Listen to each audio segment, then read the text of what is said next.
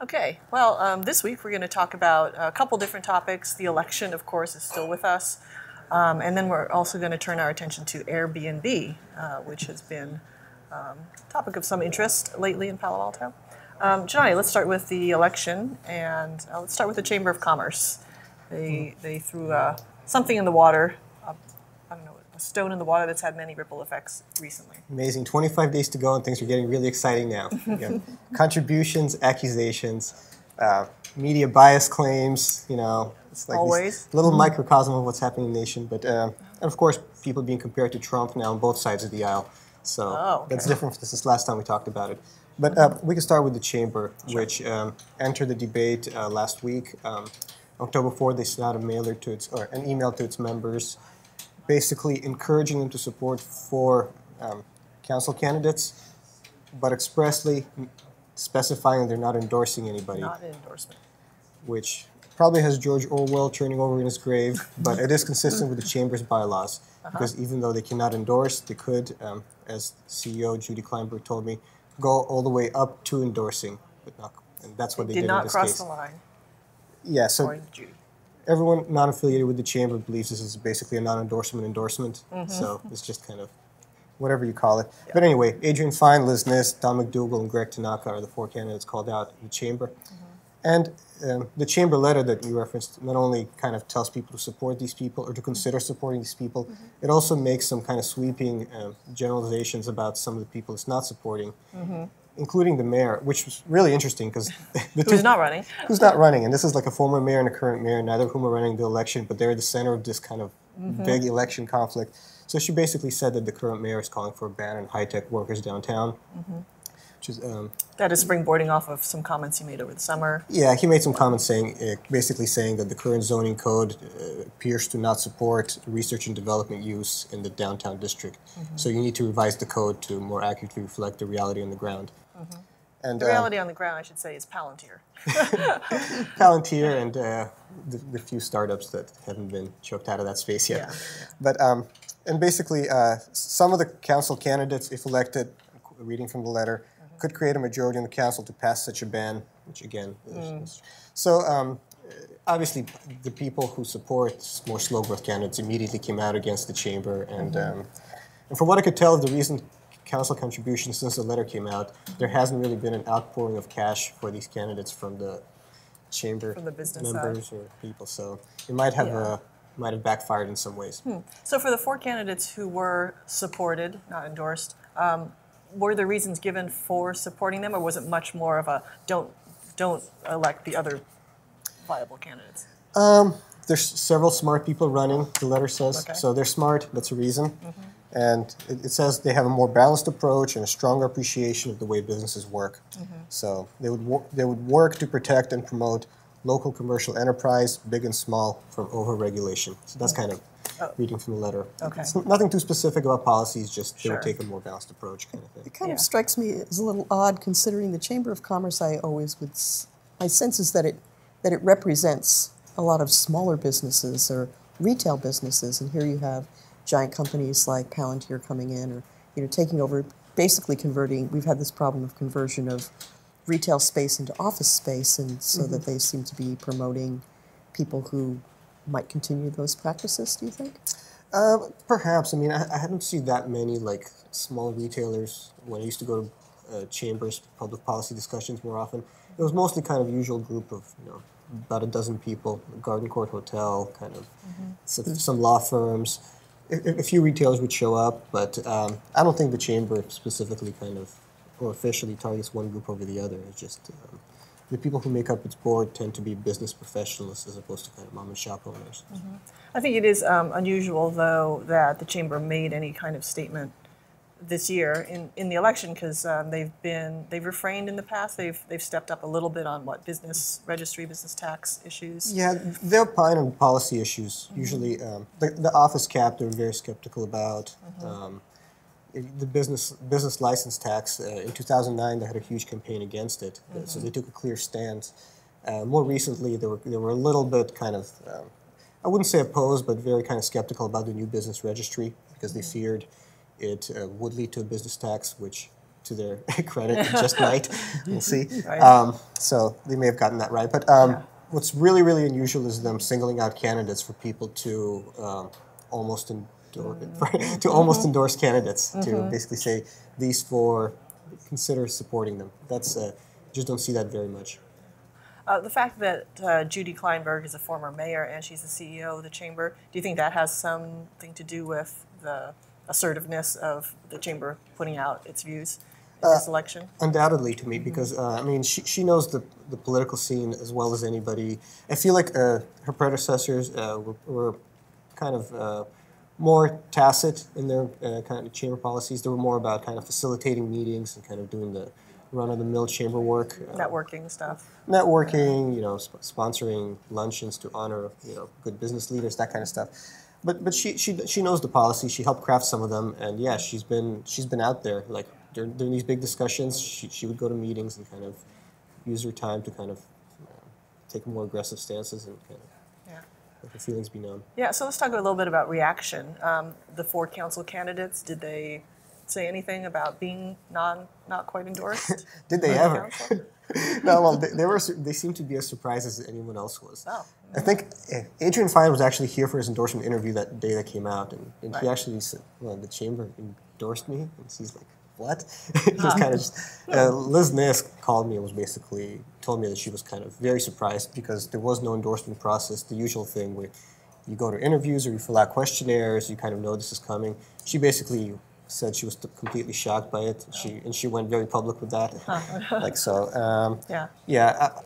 I mean, I'm guessing. Don McDougall. Well. Yeah, he actually made a comment at the end of a League of Women Voters Forum, which was like either the night of or the following day after the statement came out, and he basically said, "I cannot vouch for any accuracies or inaccuracies in that statement." He clearly like didn't align himself with what the chamber said. Haven't talked to Greg Tanaka, but I mean, I'd be shocked if his experience was different because clearly, since this wasn't an endorsement, the chamber had no reason to tell these people that they'll be not endorsing them. That's true, yeah. It was a lack of process there. So this seemed a little surprised, I guess, to put it. Were they, in a sense, backing away, do you think, from the chamber's non-endorsement? Did they kind of not want to be singled out in that way? Backing away or running away, depending on anything you ask. Yeah, I mean, they seemed quite uncomfortable, so yeah. Okay. Well, from the chamber to money, let's talk about some of the contributions that we've seen. Easy transition. They're all about the money. Yeah, it's kind of interesting. I mean, last time we reported on the contributions was at the end of September when every candidate filed 460s, their Form 460, which basically lays out all the money to date, and Liz Ness and Greg Tanaka were leading the pack at that time. Since then, we had a little turnaround. Basically, Lydia Koo and Arthur Keller, who are affiliated with the more slow growth camp in this race, they received a few really big contributions, like a series of $6,000 checks. You know, each one got a little over $30,000 just since then. And just for sense of scale, like I think Liz Ness and Greg Tanaka both had like in the 40-some thousand range, kind of. At the end of September. At the end of September. So getting 30,000 in like 2 weeks, it's kind of a good chunk of change for like a local race. So Lydia Koo got $32,400 since then. Keller got $31,500, and it's all from like just 6 people in Keller's case and 7 from Koo's case. And the retired people, professionals, residents from Crescent Park, people who've expressed concern before about parking problems. I know the paper today had a link with Casalea, which I don't see, but except for that another paper had that. Yeah, a few happen to have found a correlation between somebody being on the board at some point. But yeah, I see it more as just people who kind of have residential leanings, so they're supporting the 2 people who are promising limiting growth and kind of protecting people from spillover. Are these people who have been on boards or commissions, or they've been civically active beyond expressing concerns about specific issues? Not so much. They're not part of the political establishment. More from the private sector. And Marianne Baker, I think she's a philanthropist. She gave $6,500 to Koo. I believe she's spoken out before because she lives in Crescent Park and she's worried about the parking problems. So her donating to Lydia Koo, who talks about this theme all the time, doesn't raise like huge red flags. Yeah, there's an alignment there. It's like, in philosophy. Thomas Layton, or Gabriel Layton, they were on the RPP task force. They live in downtown North, concerned about development. Tench Cox is a venture capitalist. I haven't heard him talk much about development issues. He has spoken out about something. I don't recall immediately. Helen McLean, donated $6,000 each. Those are the people. She's retired. But no one really who's been serving on commissions. But Helen is the wife of Asher Waldfogel, who kind of sides with the residential as part of the planning commission. So there's kind of a philosophical alignment in that sense. At least indirectly. 6,500, is that the cap that on contributions? Is that the limit? I'm not exactly sure. In some cases, they gave multiple contributions that added up to that. I think the highest amount from anybody was 6,500. So. Okay. All right. Anything else interesting on the money front as far as the election goes? Well, as I mentioned in the past, just a few minutes ago, the chamber's call for didn't seem to have much of an effect. But I feel like Greg Tanaka and Adrian Fine did get some contributions from high-tech people. They got, I guess, Greg Tanaka got great review from the Yelp CEO, gave him $1,000, and Liz Nis did too. They each got $1,000. But for Nis, that was the only contribution since late September that she reported. So it's not like... And some of the people who donated them since then, and since the chamber letter, seem to be kind of philosophically aligned with them anyway. Young professionals, techies. Adrian Fine got $10,000 from Adrian Fine, which also makes sense. So, but it seems... And one last thing I should point out. I went back to 2 years ago and looked at who was leading the pack then. And the two leaders were A.C. Johnson and Lydia Koo. So, really? while we could spend a lot of time talking about money here, in a local race like this where there's no television commercials, or there's not a clear correlation that's actually going to translate to a huge vote turnaround, because as we know, neither one of them AC were ultimately elected. Yeah. So, grain of salt required. I should say, while we're talking about election stuff, that we have our endorsement interviews posted on YouTube, on our YouTube channel. So if people want to know more about the candidates and what they stand for, they can go to youtube.com/PA Weekly. And this week is our City Council Candidates Edition, and with a handy-dandy chart of where everyone stands and profiles of the 11 candidates. So people can check that out as well.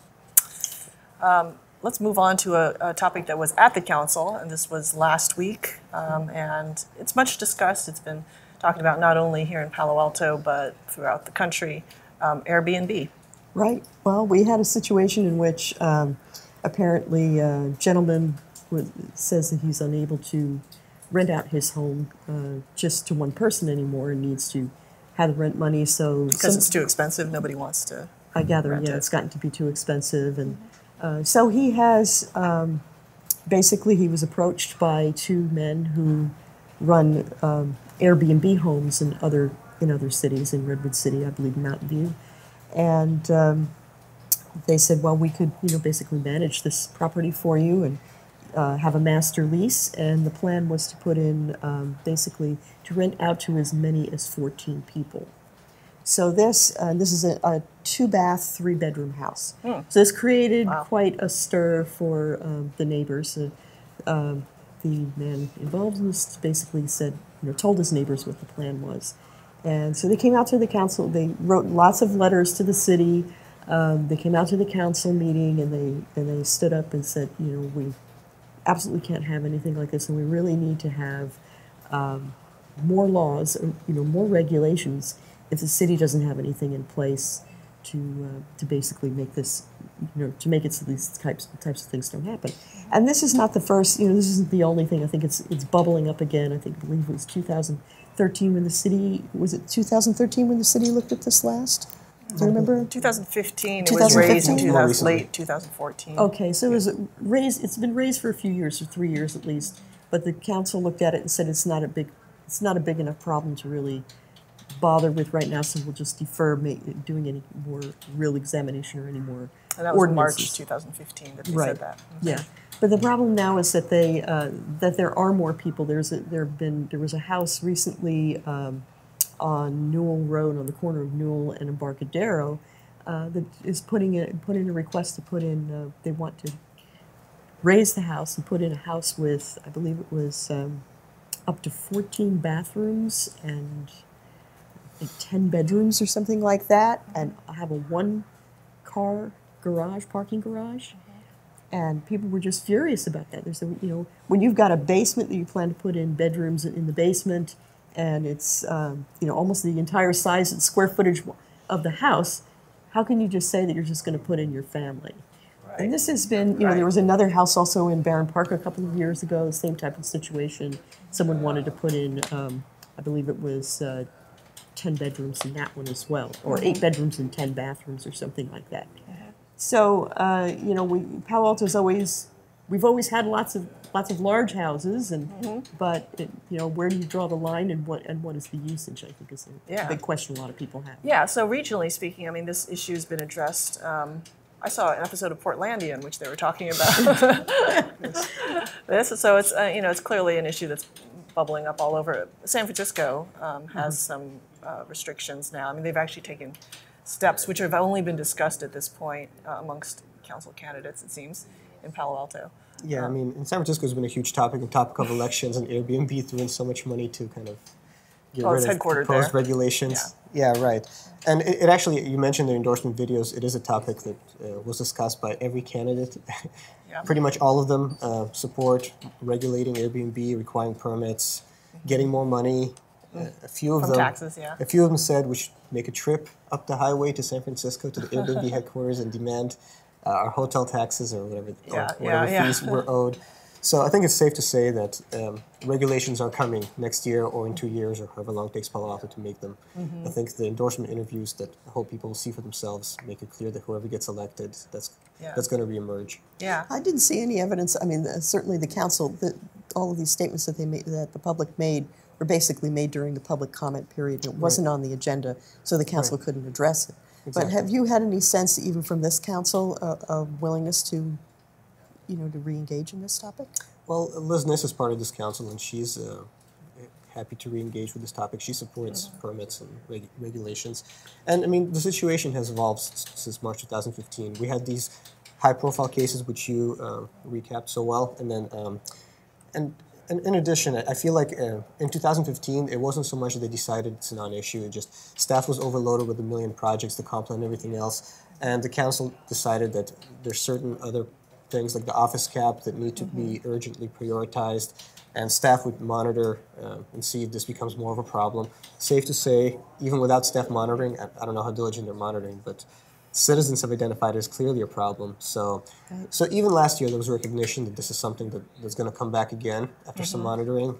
And nothing in the candidate interviews convinced me that that's not going to change. And if anything, they're probably going to be more aggressive because of these recent episodes. Well, I think it's kind of interesting. A couple of years ago when I wrote a story about this big project, actually it was a hacker house in College Terrace, and I forget how many people were in that one, 14 people or so. And when I asked the city about what kind of regulations were in place, and they basically said, well, we can't regulate, the number of non-related people in a house and so on and so forth.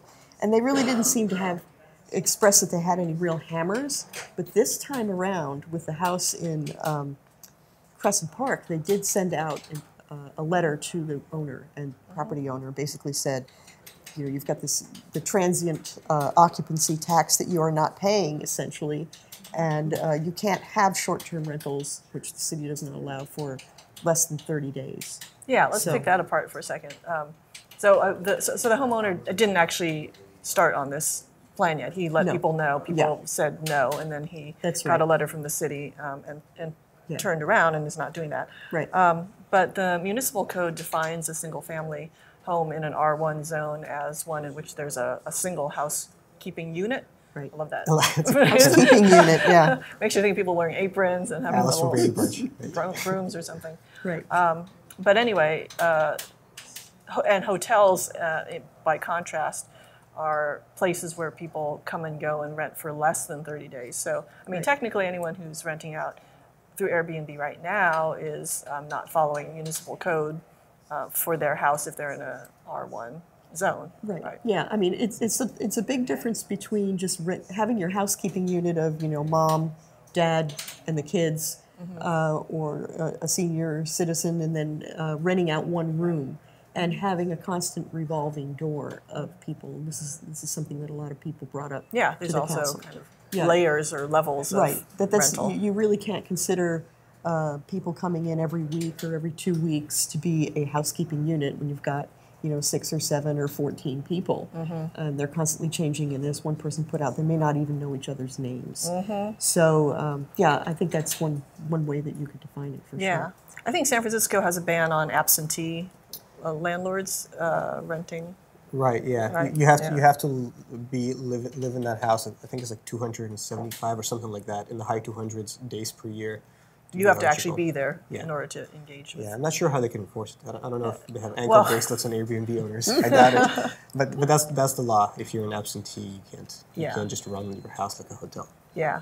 Code enforcement is definitely one thing that some of the council candidates talked about, which was, okay, so what are some of the problems that come from Airbnb besides the fact that it's not supposed to be used, houses aren't supposed to be used this way? I mean, what are the concerns of neighbors? Well, the concerns of neighbors at first and foremost are parking. That's a major problem, and traffic, and just the idea that you have all of these people coming and going. There can be noise. That some people complained about that in the case of the hacker house that was in College Terrace. They said there are strange people that are standing around on the street at all hours of the day, night, smoking cigarettes and walking up and down the street. And my kids can't even go out and play in the yard anymore, or this house is right next to my house, and there's a big, there's a low fence there, and these people can see right into the yard, and I don't know whether or not it's a child molester who's there. We just have no idea. Yeah, strong safety concerns. Strong safety concerns, but I think that a lot of the outrage comes from this idea also that you have these people coming and going with multiple cars, clogging up neighborhoods that are already having problems. Yeah, I think that reminds me that some of the council candidates were talking about if there's a lack of ability to enforce codes, maybe we should just, outlaw things that need enforcement action. There's only 4 code enforcement officers. Is it through the planning department or the police department? Planning department. But if you outlaw things, don't you still need code enforcement to kind of... Right. To enforce them. This makes it less obvious that you can do something. One of the other things that, certainly quality of life issues for the whole sense of neighborhood cohesiveness is another thing that people have brought up, that if you have a family or even an individual who's a homeowner living in a house, they are more likely to be engaged with the community about things like schools, the government, taking part in the city and the community and the neighborhood. But if you have people who are only there for just a few weeks at a time, they really have no stake in the neighborhood, and they just, it somehow it shreds that whole sense of community that you have. Yeah, so the neighbors would say that it's a specious argument to say that, hey, we're providing housing for all these people who can't afford to live here, because really if someone's just staying for 2 weeks, it's not really providing housing at an affordable some would say it's rate. quite the opposite. You're taking a real housing off the market and turning it into a hotel. Well, that's the other thing. That was another argument that people made, is that if you can rent out, let's say, to 14 people, this is just theoretically, and you can get, let's say, $1,000 a month out of each person, then what does that do to the housing prices, the rental prices for other houses, because you suddenly inflated the value of rents. The other thing that's interesting is that, the argument that you're going to make housing for people, it's really just a drop in the bucket when you think that, I believe that the county came out with some figures in which, I think there were a couple of nonprofit think tanks that basically said that Santa Clara County needs like more than 67,000 homes or units, basically, for low income and very low income people. So that's county-wide, of course, but you do have this issue of, how are you going to, you'd have to have an awful lot of overcrowding in neighborhoods and change the whole quality of the neighborhood. Well, the counter-argument to that would be that any action you could take on housing in Palo Alto would be a drop in the bucket. Yeah. So you have to do all of them, basically. Yeah. But it's whether or not you're going to change the character of single-family neighborhoods. The R1s, the R1s, or if you're going to, are they going to become multifamily, then do we have them be R2s, R5s, R15s, whatever it is, or are they going to basically remain what they have always been traditionally? So, where are you going to put people? that will be the topic of another Behind the Headlines. And many more council meetings. And many council meetings. And certainly, by the indications that we've had from the council candidates, Airbnb will definitely be coming to the council at some point I certainly expect so. the next year. Okay. All right, well, that's it for Behind the Headlines for this week. You can definitely see those endorsement interviews on youtube.com/PA Weekly and read Gennady's coverage of the 11 council candidates in this week's Palo Alto Weekly. Catch it on the newsstand, or it should be in your mailbox. And we'll see you next week. All right.